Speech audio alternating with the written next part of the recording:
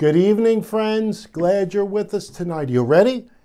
Oh, this study on the Holy Spirit.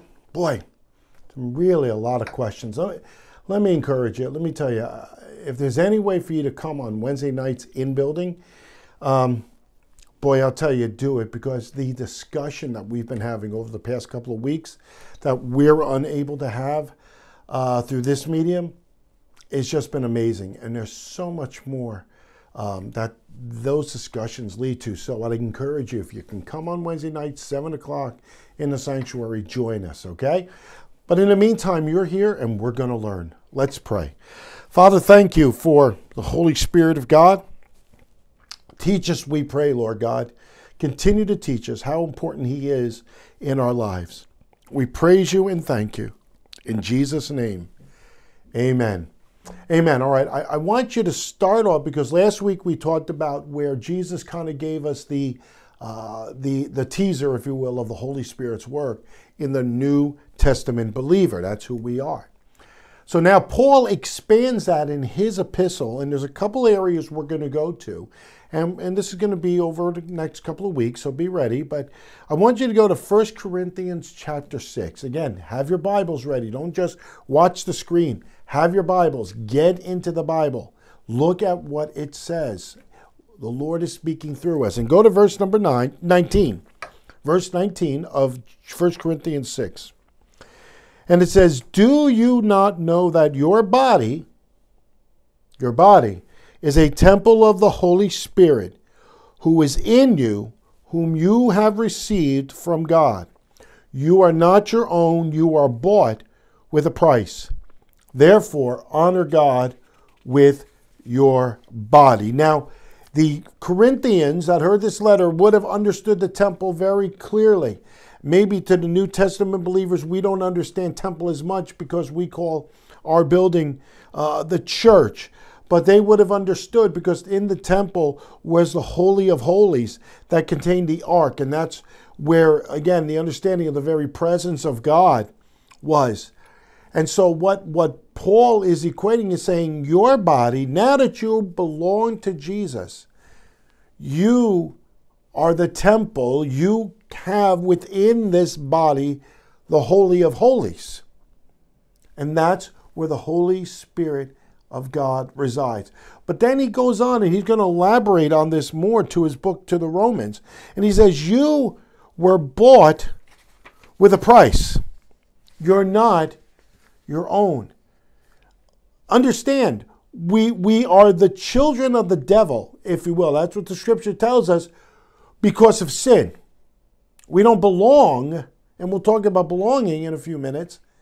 But now that Christ has entered our life, it says that we belong to God. How does that work in? And the proof of that, the benefit of that, is that now in our Holy of Holies, if you will, if you take the temple analogy, is the Holy Spirit of God. I mean, it's amazing to think that the Holy Spirit supernaturally fills this body, our mind and our heart. And that's why certain things happen the way they do and how we feel when the Holy Spirit of God comes about. So how do we expand on that, friends? Where do we move forward? So I want you to go to the book of Romans now. I want you to go to Romans. I want you to go to Romans chapter 8. And I want you to start with verse number 9. Romans 8, verse 9, because as we have the Spirit of God, and again, we have learned in the different classes over the couple of weeks that the Holy Spirit of God, helps us to remember, teaches us. He's our paraclete, which we learned a couple of weeks ago. Now that the Holy Spirit, the Holy of Holies, is in this temple, there are human nature that is here that is not happy about it. And so he goes to verse number 9, and he says, you, however, this is Romans chapter 8. You with me? Okay. You, however, are controlled not by the sinful nature, but by the Spirit. Now we would say, hallelujah, praise God. Next line. Look at the next words. If the Spirit of God lives in you. Uh-oh. Well, how do I know? That's what salvation and faith is, friends. When we commit our life to Jesus and we are bought with a price and we belong to God, we believe the Holy Spirit of God comes in. That's the salvation. And that's a little bit confusing for Pentecostal believers. And I'll explain what I mean in just a few moments. Let's continue on in verse 9. And if anyone does not have the Spirit of Christ, he does not belong to Christ. We'll get into that in a moment. But if Christ is in you, the body is dead because of sin, but the Spirit is alive because of righteousness. There is so much to unpack there, but let me unpack verse 10 before we go to verse 9. Paul's making it clear, if Christ is now in you, the body, which is this human nature, is dead. Why? Because sin filled it. We were born in this dirt of sin. And he's saying that the body cannot be reached. Now, obviously, we're alive, we're breathing, heart is beating, all those things are happening. But our connection to God is dead. It's like a dead cell phone. You know, if you can push the buttons all you want, you can try to push everything you want. If the cell phone battery is dead, it is dead. And it's the same thing. Without Christ, the battery, the recharge, the Holy Spirit, that body is dead. It doesn't matter how pious or how sweet or how nice anybody looks. Without the Holy Spirit of God coming in through the acceptance of Jesus Christ, the connection to God is dead. But then it says to the Christian, because you have it, your spirit is now alive because of righteousness. So the body cannot connect with God, but the spirit can, because the spirit is recharged by the Holy Spirit of God. So that's what you've got to remember. You're connected to God because the Holy Spirit resides in you. It is not because you've studied so much, or you have an understanding, or you have a degree in this, or you've been in church for 50 years. None of that is the reason. The reason is that Christ is in you and the Holy Spirit lives inside of you. So now we can go to verse number 9, and we begin to unpack what Paul is saying. And he says, you're not controlled by the sinful nature, but by the Spirit, if the Spirit of God lives inside of you. So that is the first connection. Now, I mentioned before the confusion with Pentecostal, and I want to make sure you understand something very clear, because some people use the phrase Spirit-filled. And I have used it too. I think it's an understanding in Pentecostal circles that the idea of Spirit-filled is the next endowment of power that comes after you're saved, that's available to you through what we call the baptism, or the filling or infilling of the Holy Spirit of God. But let's make something abundantly clear. Okay? The Spirit of God is in you, resides in that Holy of Holies section of this temple when you commit your life to Christ. It is not you commit your life to Christ, and then when this Holy Spirit baptism occurs, you do. So the word Spirit-filled outside of Pentecostal circles may bring a lot of confusion. And that's why you may have discussions and debates with some people. So let's make it clear. If you are saved, the Holy Spirit is in you. This baptism of the Spirit, this work of grace that the Holy Spirit does for witnessing and for boldness and for the gifts, which, again, we'll get into in a future date. It's a totally separate thing. So I want you to leave this teaching today understanding that if you are saved, you're born again, you are regenerated by the Holy Spirit of God, you have confessed with your mouth Jesus is Lord, you believed in your heart God raised him from the dead, okay? You have the Spirit of God dwelling within you. That's a very important thing. So Paul's making that clear. That says you're not controlled by the sinful nature anymore. You're controlled by the Spirit. And then he begins to elaborate more about the benefits of this Spirit-filled life. There I go. I said the same thing, but it's used in that context of being filled with the Spirit of God through salvation. Okay? And I want you to turn to Romans chapter 8, and I want you to turn to verse 15. Okay? Romans chapter 8, and I want you to go to verse number 15. Okay? And Paul says to the Roman people, you there? Okay. For you did not receive a spirit that makes you a slave again to fear, but you have received the spirit of sonship. Other translations will use the spirit of adoption, and those words can be used interchangeably. All right, let's continue. And by him we cry, Abba, Father. And the Spirit himself testifies with our spirit that we are God's children. All right, let's see. You ready? Here we go. I want to make sure we don't get confused, but I want to make sure you understand this. Because the key phrase of adoption, I think, is just going to change so much of our understanding. Okay? People have said and declared, and I wouldn't negate it in a very general sense, not a specific, a general. All humans are God's children. I would go so far as saying that all humans are God's creation.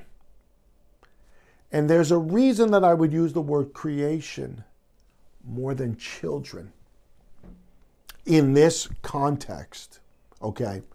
Because when you think about a family, now, again, being born to my mom and dad, I had all the rights and inherit all of that when my father passed in '98, mom is, thank God, doing well and with us. But when she goes to see the Lord one day, and this will happen with my children and farther down the line, the whole thing, I and my two brothers and sisters, 4 of us total, we are heirs of mom. They'll ask, who are the heirs that are here? Who are her children? That's us. So anything that would have been left for us by her wishes, we will receive.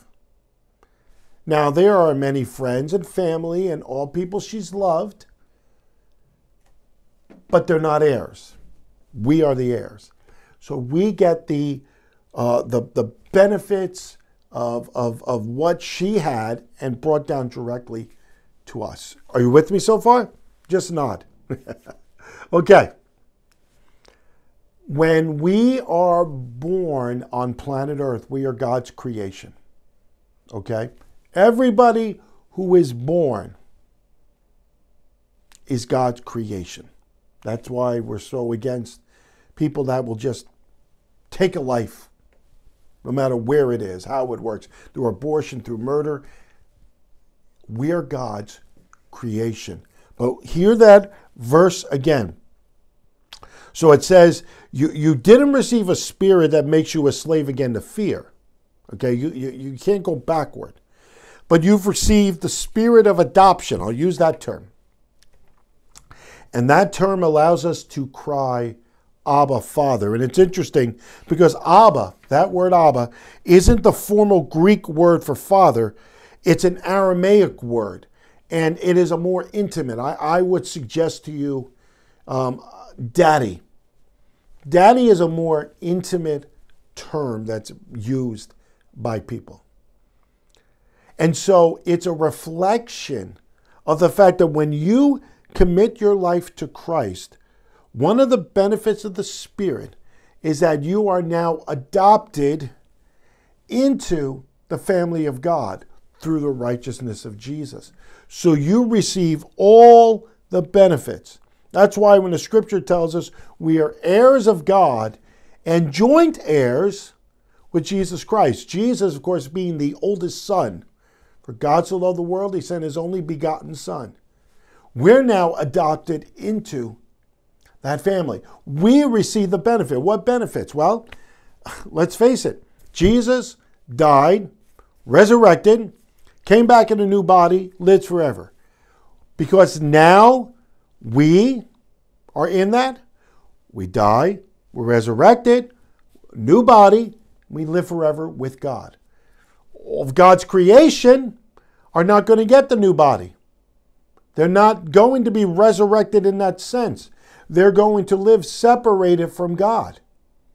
You understand? So right there, that's because of the spirit of adoption. So Paul is making the point of saying, listen, there's a benefit, a great benefit to having this salvation where the Spirit is in you. Because it reminds you, it's kind of like your will, if you will, that says, this is what you will receive. I love the beautiful hymn, Blessed Assurance. Jesus is mine. Oh, what a foretaste of glory divine. Heir of salvation, purchased of God, born of his Spirit and washed in his blood. That's what John said, 1 John 3:24. This is how we know he lives in us. We know it by the Spirit he gave to us. So understand, we are now God's children. Now, it's going to upset some people to use that idea, but I think in this context, it gives us the differentiation between God's creation. Because if all were God's children, the benefits, and everyone, the atheist, the Muslim, anybody that is against or does not follow Jehovah God, say, well, they're all God's creation, so what's the difference? And that's where a universalism of religion comes in. It said, well, we're all God's children. We're all together. And like I said, I would rather, in my opinion, it'd be, oh, we're all God's creation. We all are. But we still need to be adopted into the family of God because sin separated us at birth. And we need to come in and hear that. I hear stories so much about those who have adopted children. And it just melts my heart to know that they said, this is my child now. They're going to get all the rights and benefits as if my wife had just, birthed a baby. It's the same. I think that's a beautiful understanding of what God gives to us. All right, for the last few minutes, in seeing this whole idea of the temple and the benefits, I want you to go to Romans chapter 8, verse 10. All right? And again, this is just something that relates to our human spirit now. And it says, but if Christ is in you, your body is dead because of sin, and yet your spirit is alive because of righteousness. Now, we've heard that. We know that the body is separated and dead. Your spirit is alive. But look at verse 16. Just move down a little bit. And it says, the Spirit himself testifies with our spirit that we are the children of God. What spirit is that? The Spirit of God has to testify, has to say, yes, there's been an adoption in this family. This person is not separated any longer. They are my child, and they belong to me. You see, in many humans, the human spirit isn't connected to the Creator. That's why we use the words creation. It sustains physical life, but essentially, that this human spirit, apart from God, is dead to God. That's why I love when the King James says that the word quicken, says it makes alive our spirit. See, again, go back to the cell phone analogy. You can have a cell phone, it could do anything you want, but the battery is dead. It is useless, friends, right? It's useless, you know that. If you're watching this on the computer and your battery all of a sudden died, no power connected, doesn't matter. You say, oh, I watched Pastor Ron. No, you only saw part of it. Why? because the battery's dead. And if it's not going to help you, you can't just sit there and say, oh, I'll watch Pastor Ron at 7 o'clock, put on, and nothing happens. Sit there for 20 minutes and say, oh, I watched him. No, it's useless. That is the part that we need to get out. Not that people are useless, but there is such a great benefit. There is so much. And what's the benefit? We've talked about it here. We've talked about it before. The Holy Spirit working within us.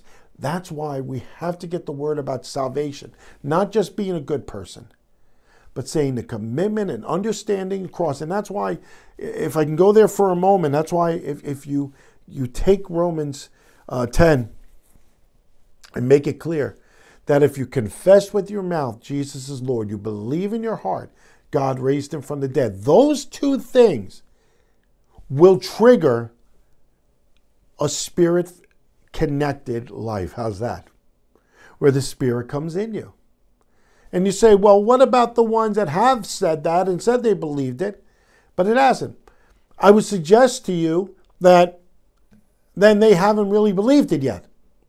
I mean, there's no other understanding. Yes, they may be figuring it out or trying to understand. That's why discipleship of people is so very important. That's why we continue these teachings, so that you can grow in this word, so that confidence. Remember it said before, you don't want to go back to a spirit of fear.